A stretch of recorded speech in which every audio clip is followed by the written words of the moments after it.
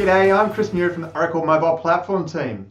Now, given we've looked at the majority of the Oracle Mobile Cloud Service building blocks, rather than diving further into custom APIs, what we're going to do in this episode is we're going to take a step back from the detail and remind you of the big picture of what custom API development is all about, demonstrating an end-to-end custom API example using mobile backends, connectors, and Node.js to join it all up.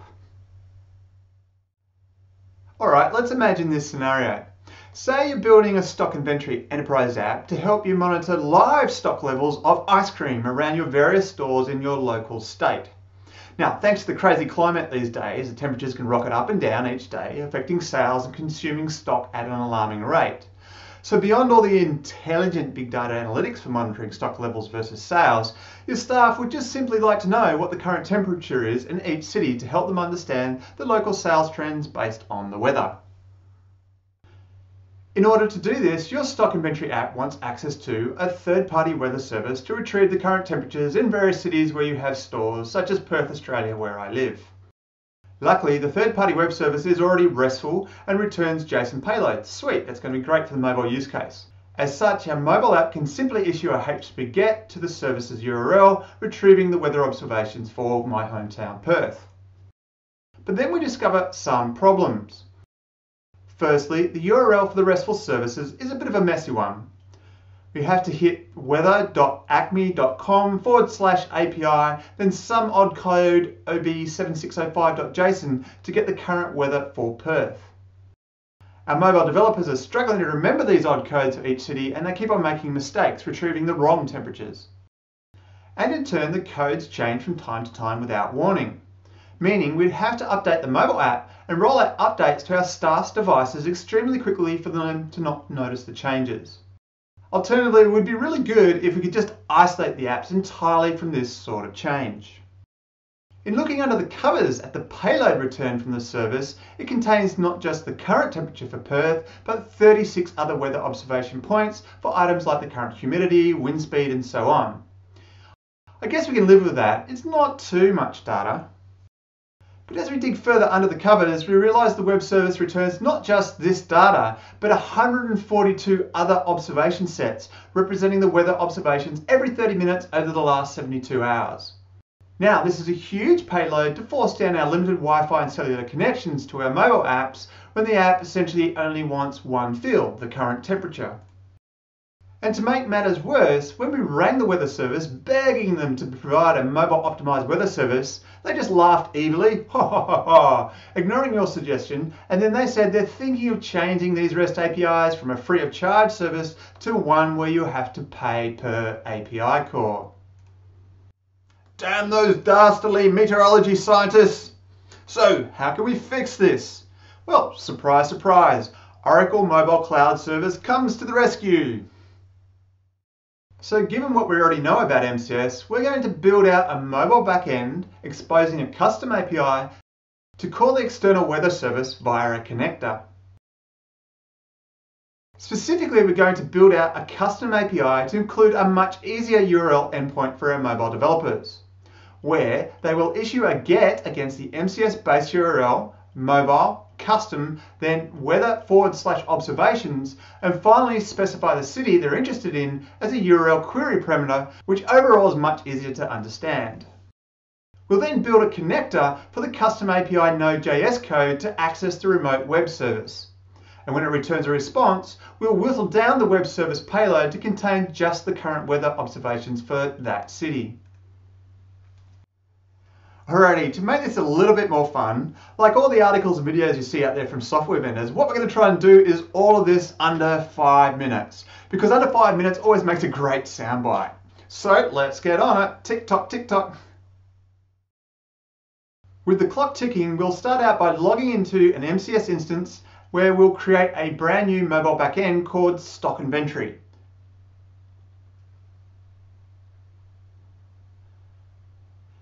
And we'll then return to this at a later point in time to expose our custom API. Next, we'll create a new custom API called Weather Service with an API name of weather, which translates to this externalized URL for the custom API for our mobile apps to connect to.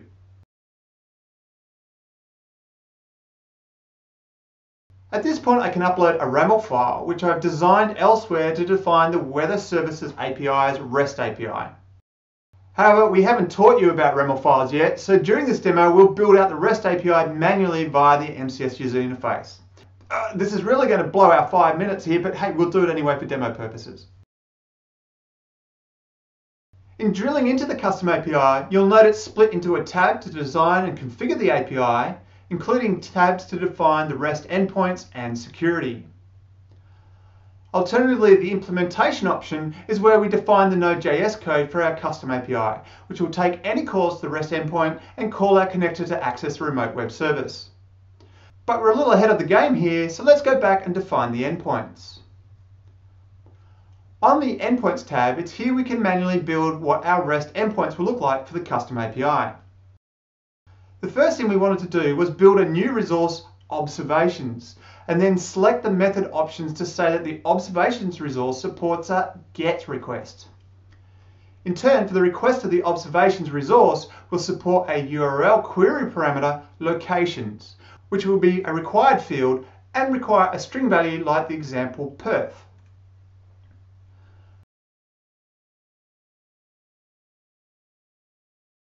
For testing purposes, before we build out the whole example, we'll include a response payload returning a 200 successful HTTP status code and an example payload of location, Perth, temperature 35 degrees Celsius.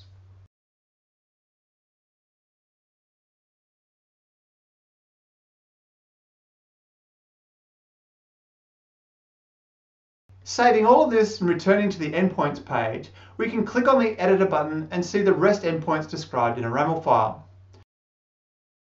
Now again, we haven't defined RAML for you yet, but as you can see here, you can see for our API an endpoint called Observations, accepting a GET with a query parameter Locations, returning potentially a 200 status code of success with a dummy payload. We can edit this code live here if we wanted to, and it would be reflected in the endpoints if we switch back to the manual method for creating the endpoints in the user interface. Switching back to the default view, then returning to the designer view, we then need to consider the security options for this API. Essentially, what roles does a mobile user need to access this API? Now we can define these at the API level or for each individual endpoint. Alternatively, as I'll do here, I'll set this API call to allow anonymous user access so we don't need any roles at this stage. Before we build out the code for all of this, it would be nice to be able to test this API so the mobile developer can understand what they're getting. The MCS user interface provides a live testing tool to do this. From the test screen, we can pick up any of the endpoints we've defined. So for us here, that's just Observations. Then on the right-hand side, we can make a test call to that endpoint. You'll note how the full URL of the API is visible, and then underneath the options to enter the details required to call this particular Observations endpoint. For our endpoint, we'll need to supply a value for the URL query parameters called Locations, and in this case, I'll enter the value Perth. In addition, we need to specify a mobile backend and version to execute the custom API in context of, as MCS always requires an API to be executed in context of a mobile backend. Now we haven't wired up the mobile backend with the custom API yet, so I'll just arbitrarily pick a mobile backend and version. I don't need to supply a username and password as we granted this API anonymous access privileges earlier. On selecting the test endpoint button, we can see the request payload formed to call the API and the response as well as our dummy test payload. So now that we've built out our REST API for this custom API, we're left with creating the connector to call the external web service, plus the Nodejs call to do the real work under the covers. In selecting the Development tab, Connectors option, then New Connector button followed by REST, we're presented with a dialog to enter details around the connector and remote web service we want to call. Here we'll enter a connector name of Acme Weather Con and the same name for the API name, which will be used to identify the connector from the custom API Node.js code we'll create soon. In specifying the API name, you can see the internal URL for this connector. In addition, we supply the base URL of the external web service, in this case http:// weather.acme.com/API. MCS will then ask you for a number of other settings for the connector, which we can leave as the default values for now. However, if we go to the test page, this does provide a useful option for testing the connector itself. So here we can see the local internal URI for the connector that our Node.js code will call in a moment, and then MCS will translate into the external URL of the Acme weather service. In order to get the observations for Perth, I would need to add ob7605.json here, as we saw earlier. Then set the authentication credentials we did previously, and finally we can test the connection.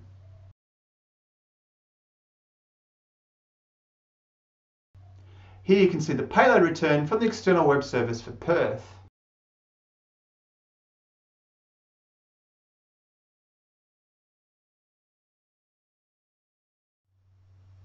Alright, so with our connector defined, our final task is to build out the Node.js code for the weather service custom API we created earlier.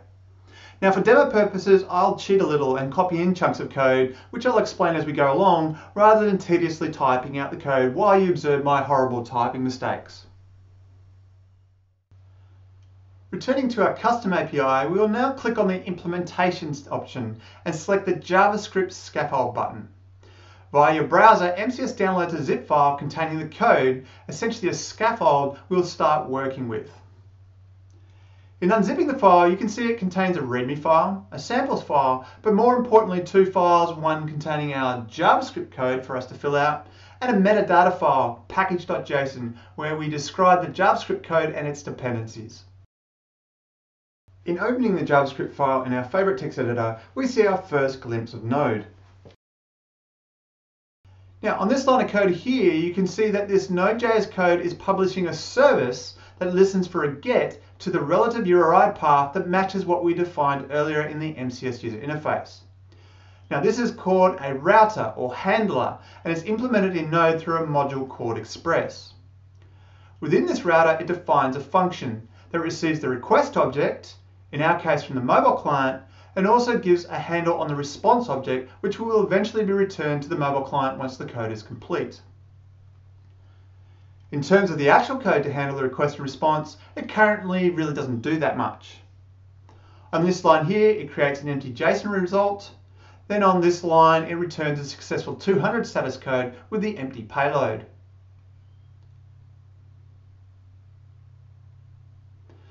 So at this point, I'll copy in some more substantial Node.js code and explain it in detail so you get a much more substantial Node example to understand. So starting out here, the overall code block takes the incoming request. And then this code block here, the first thing it does, well, do you remember that URL query parameter location we created? This is how you access it in Node. And given the location value equaling Perth, we then translate that to the code required by the remote web service. Specifically ob7605 for Perth. In this example here, if we don't recognize the location, we automatically return a 404 error to the mobile client with an empty payload. Now, alternatively, in a real application, we would build out the if-else-if statements here, or use a lookup table to accept more cities and translate their code on the fly. So assuming everything is going well, we then get a handle on the internal custom API SDK provided by MCS, which provides additional functionality such as allowing us to call the connectors. In order to call the remote service, we need to form a payload containing the URI of the connector we created earlier, and any other payload items required by that service. Now, we don't have any payload items here for this particular external web service, so we won't do this.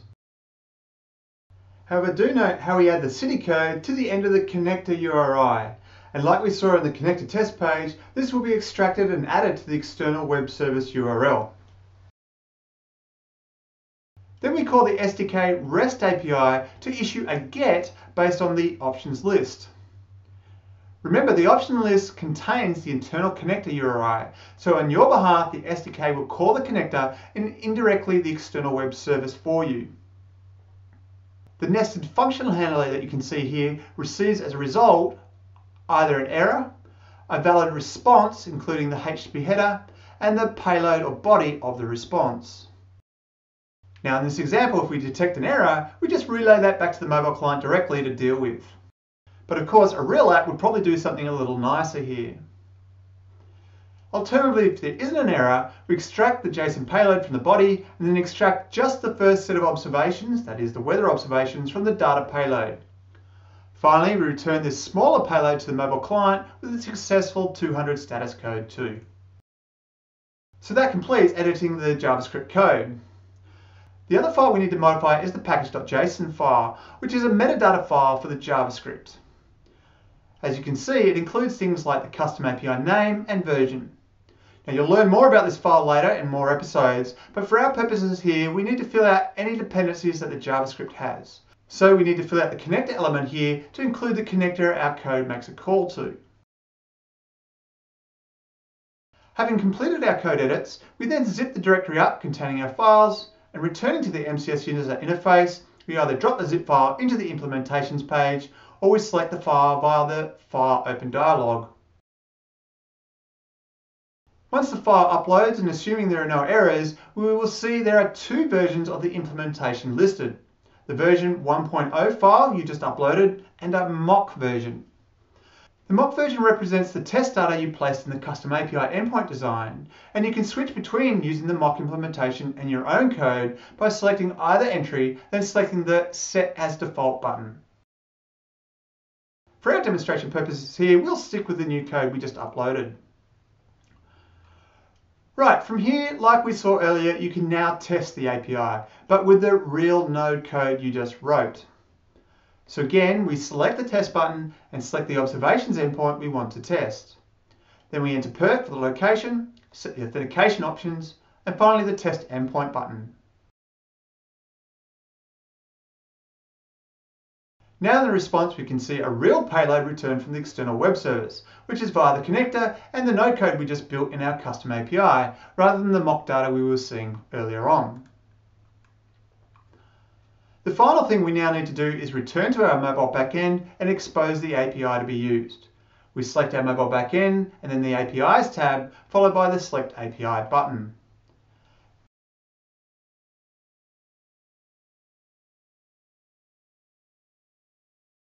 Then, amongst the sea of APIs, we locate the Weather Services API and add it to the mobile backend.